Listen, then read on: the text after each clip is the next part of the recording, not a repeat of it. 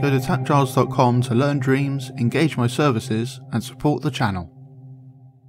So I'm going to show how to make routing doorways in a dream. Right, so say we wanted to have like a hub world or whatever that goes to 50 different scenes from one hub world scene. First, let's make some kind of buttons that the player can click on with their imp to go to different places. And when you hover over it, so we're going to detect if you're hovering over it using a grab sensor, and while it's hovered we'll do something. We'll have it glow like that, so we'll wire that into there, and when we hover over it then we are lighting up that cube. If we grab it, we want to exit towards that scene. So let's go, so we just need a doorway, and when we grab it we'll go through that doorway. So we'll say to number 1. The other thing you need to do though is tweak the sculpture and go into the physics properties tab and make it grabbable. And now when we grab it, it will do the thing. So it says you triggered a doorway. So let's just have 3 of these. So now we can grab any of these and they go to a different doorway sort of thing. And that'll be it for our amazing hub world thing. So let's save that as a scene and we'll give that the name hub. Now we want some scenes that represent those 3 scenes that we go to. So we'll just have a big old number displayer. That'll do. So that will be scene 1, and I'll make scene 2 and scene 3. So now if I make a dream, I'll bring in the hub and those scenes.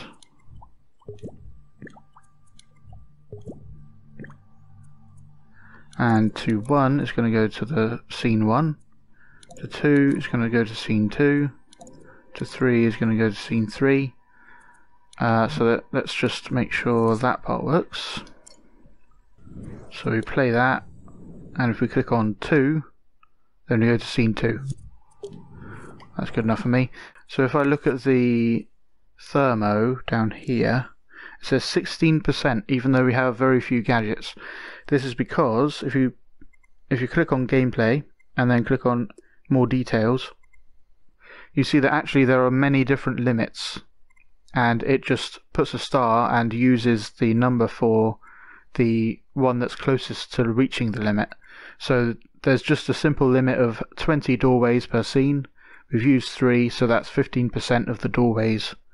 So that's why it shows 15%. So you can actually have 20 doorways in your scene and still have tons of gameplay memory left for things and connectors and whatever else you have. But there is that 20 doorway limit. So if we pretend that we have 20 more of these all hooked up properly, we actually want to have 21 because we just like that. We just want to push the boundaries. So how do we get more than 20 destinations out of a scene that can only have 20 doorways exiting out of it? And we can do that by having a router scene. So what I'll do is I'll just have this one. This is number 21, honest, and we'll just pretend that this is actually required. So we can't just use a simple doorway, we'll have to use our cunning. The way we're going to do it is by having a router scene, which means we'll have a scene that's just empty and all it's going to do is forward us off to another scene. So we'll have like one router scene for 1, 2 and 3 and another router scene for 21, 22 and 23, for example. But then we need to tell that router scene, so that means we can have 20 doorways in one router, but then 20 doorways in here as well. So we can say send them off to the first router, and from the first router send them off to the second scene of that router. So then we can kind of say go to scene number 2 by going to the first router and then the second one from that router, or go to scene 21 by going to the second router and going to the first one of the second router. But how are we going to tell that router where we actually want to end up? The only way of communicating between scenes is by variables. So let's grab a variable, and we want to set it to persist in dream, which means this variable value will stick around when we leave a scene or when we go to a different, when we exit the dream entirely. So this will be, so we've called this router forward, which means when we get to the router, where do you want to forward to? From here, we want to forward to room number 1. So we'll keep this central. So we've got the central chip, and we'll keep the variable in there because we don't want to have lots of this variable everywhere. We want to have modifiers to that variable. So if we go here and go variable modifier, then we can set the variable name, and that was router forward, so I'll use up and down to go through the variable names in the scene, so router forward. And when it gets powered on, we're going to set this to 1. Actually, we're going to first do it for, let's say, this one. So we want this to set 3. Well, yeah, just set 3 in here. So when we grab the cube, then we will set that variable to 3, and then we'll send you off to the router. So this is router, so this is numbers 1 to 3, for example, and we'll set that value to trying to get to room number 3. So we want a scene that has a chip in it, and we'll just make this scene black, and then we'll have our logic to actually read that variable in here. So we'll have the same variable and set it to persist in dream as well, so that we're actually using the persistent variable, and then we'll call this the same thing, router forward. And then this current value will be the value that we set in the previous scene, which will be 3. So if we just, for now, I'll just print out the value of what we were sent. We actually need a doorway here so we can hook it up. So we grab a doorway. This needs to be an entrance so that we can come into the scene. We'll save that out as a scene, and this will be router for 1 to 3. So let's put that in the dream. Get the router. So now these scenes will all be coming from the router. For now though, we'll just put them over there. Remember to update the scenes as well, so click on update. I'm also going to turn on auto update for these scenes so that when we go in and just edit this dream, going into this map, it will check and update anything that needs updating. And now we have that extra to 1 to 3, so we can put that into the 1 to 3 router. So now we can just test that. So let's reset that and play. So let's grab onto 3. There's the router, and it's trying to route to 3. I'll set up the other ones to use the same thing. So I'll actually have this doorway outside here, because you can only have 20 doorway gadgets in the scene. So they'll all power this one gadget but have different modifiers. So when we grab this one, it should activate to 1 to 3 and also set it to 1. And this one will set it to 2, that one will set it to 3. So let's test that. So if we edit now, it will automatically update, and then we can exit.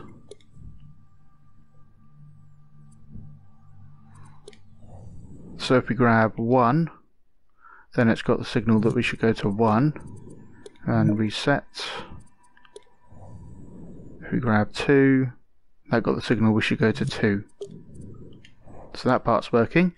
Next we want to send, based on that number, to a different scene from the router. So for demonstration purposes, we'll say that this only routes to maximum of 10 places. So we'll just get a selector which has a maximum of 10 slots in it, and you can just wire that directly into the active port. So the way this works is if you send in 1, for example, because we clicked on doorway 1 from the hub world, it will set it to B as the output. If it's a 2, then it will set it to C as the output. It will waste A, but you can like subtract 1 if you want to, but this is just a quick test. So right now, we want B to send them off to the first door out of this router, C to send them off to the second door, and so on. So we actually only have 4 outputs we want. And then we have doorways, and these should just be exits as normal. This one will go to 1, and they'll be powered by these different ones. Let's move them around.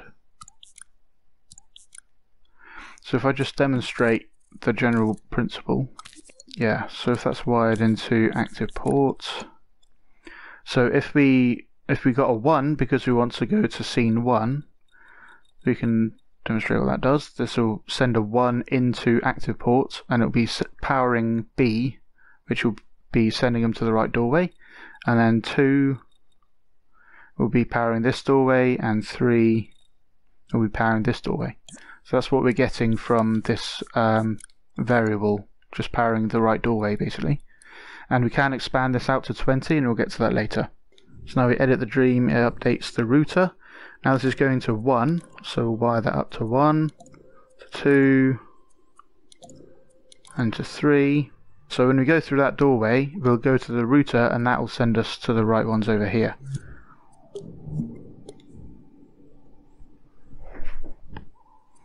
Let's play. So let's try clicking on 2.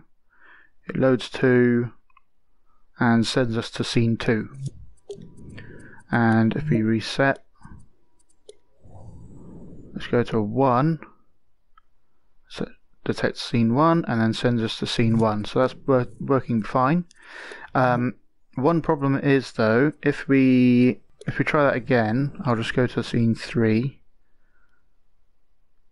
So that's fine. If we now, for any reason, go back to one of these routers, any of these routers, because they all use the same variable, it will remember where we were trying to go to before. So if we just click on that one and play it, it still thinks we're trying to go to 3. So ideally we want to reset that for next time, so we don't get all confused. First we're going to put all these doorways onto a chip. So it works the same, they just happen to be in a chip. But then we want to put them into a timeline. Ooh. Let's put them in this timeline, so that a second in, it's going to, all the timeline does is power a gadget that's in here at the right time, and then when the playhead's passed, it stops powering it. So this just means it's going to wait until 1 second and then power the doorways, whichever doorway's actually meant to work. So if I just set up something to demonstrate what's going on. So I'll have our variable slider again. So say this is sending a 1 because you want to go through door 1, so it's going to set it to B. If you play time now, it's going to try and use that doorway once it gets to the right time. But before that, we want to reset this value without messing up this. For the actual variable, we want to just set it to 0. So we'll use a keyframe to just set this to 0 and see if we can get that working. Put that in there, set that to 0. And we will set it to keep changes. So when it gets to that point, it'll be 1. We'll just spread these out some more. It'll be 1 until it gets to there, then it'll be 0. And then it will activate the doorways later. So 0, but then when we activate the doorways, none of these are it's now gone to A, which isn't what we want. We want it to stay on the right one. So there's a cool shortcut to kind of locking in that value, as long as the new value is going to be 0, which is in this case. So if we tweak the selector, we can wire the active port into itself, looping the wire, which means when this goes to 0, it's going to keep whatever was there before. So if we play now, like that, and then the right doorway triggers. So, but we aren't using a value slider, and we aren't using a keyframe. We're actually going to set this variable to 0. So if we go here into a variable modifier, that's just another gadget that can sit on a timeline. And we can use up and down on the D-pad to get that name, and we want to set it to 0 when it gets powered, because that'll happen when it gets powered in here. So if we give a little gap so that it actually sets it and wire that back in there. For testing, I'll just set this to some value. I'll set it to 2. So this is going to start at 2, and then when we get to here it's going to set it to 0, but this is going to keep the value. Then it's going to trigger this microchip and the doorways. So it's going to be on 2, then it's going to be, so if we watch this, it's on 2 and then it gets set to 0, and then the right doorway is triggered. So we actually want this to happen as fast as possible so the player can carry on playing. So I'll move this along. Now if we make this smaller, I'm going to use L1 and right on the timeline, and now we can, that just kind of zooms in, so a second takes more of the screen. It also means if you zoom in enough, you can see individual logic frames over here. So then we can drag the end with R2 and just say this only takes 1 logic frame, and this microchip can only take 1 logic frame, and that'll be fine. And we need a little gap at the front to make sure this gets set correctly. So we'll leave a little gap, then we'll reset the variable, and then we'll activate the doorway. So let's try playing there. So it triggered the doorway. So we'll have to actually test properly to see if that works as desired. But we're kind of timing the logic there. And now let's play. So let's see if 2 works. Yep, sends us off to 2. And now if we go to the map and go to the router again and play from there, it should just say 0 and not actually send us anywhere, which is what it does. And we could even have like a message saying please reset or go back to the dream cover and play from there, or something, I don't know. You could have it do whatever you want. That's fine for up to 9 doorways, because this selector can have up to 9 slots apart from A, which will be our 0. But if we wanted to be able to have more than that, we can do that as well. If we use another timeline, we can actually use this to activate discrete pieces of logic depending on what number we have, which is basically what the selector does anyway. So how does it do that? Well, if you get a value slider and wire it into the playhead, then if you send it a percentage between 0 and 1, it actually sets it to that percentage of the overall timeline. So if you send it a 1, then it will be on the right edge, 0 on the left edge, and something in the middle like that.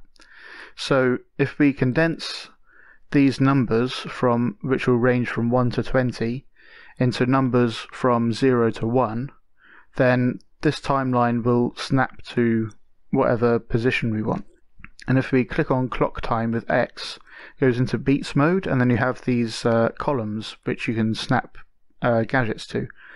And you can just go a step further by tweaking the timeline and setting the numerator to 1, and now you have these numbered columns, so you know what's coming in and you can check to make sure it's going to the right column. So let's have a value slider that goes from 1 to 20, and that will be our maximum number of outputs this scene can have, number of doorways. And then we want to turn it from 1 to 20 into 0 to 1. So you can use a signal manipulator, wire that in, and go to custom remapper mode, which has this graph. So the input range will be shrunk down or stretched out into the output range. So our input range is actually 1 to 20, and you can use up and down to increment the values pretty quickly as well to get exact numbers. And then it will go from, if we zoom in there, it goes from 0 to 1. So that's what we want. So we plug that in there. Then 1 will be sending out a 0, 20 will be sending out a 1. So we have these columns. Then we can set it to have 20 columns like that. You want this to have an input from 1 to 21, which means when you're at 20, it's actually sending a number near the top. But this means that we can put a gadget on here and see and make sure it's working and stuff, and we've sorted that out without it having to hang off the end necessarily. So we can actually wire that directly into the playhead now and delete that value slider, and different values that we could have being passed in as to where to send the player next will go to that column. So we've got an 8 and that goes to column 8. So in our chip with the doorways we actually only have 3, but the principle works the same. So if we put these into 1 and 2,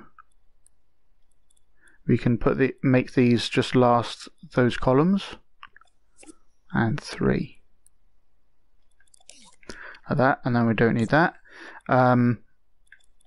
So now when we get sent a 1, that's only going to power that doorway out to scene 1, and when this is sent a 2, we're only going to power the second doorway. But again, we only want that to happen after it's reset over here. So in this case, because we're using a signal manipulator, all we need to do now is to have that powered off while we're not, while we don't actually want to send the player out, and then we use a keyframe to power it on. So then it will power the timeline and the whichever doorway gadget it's got to. So if we set that to a 2, then it's going to trigger the doorway just as normal.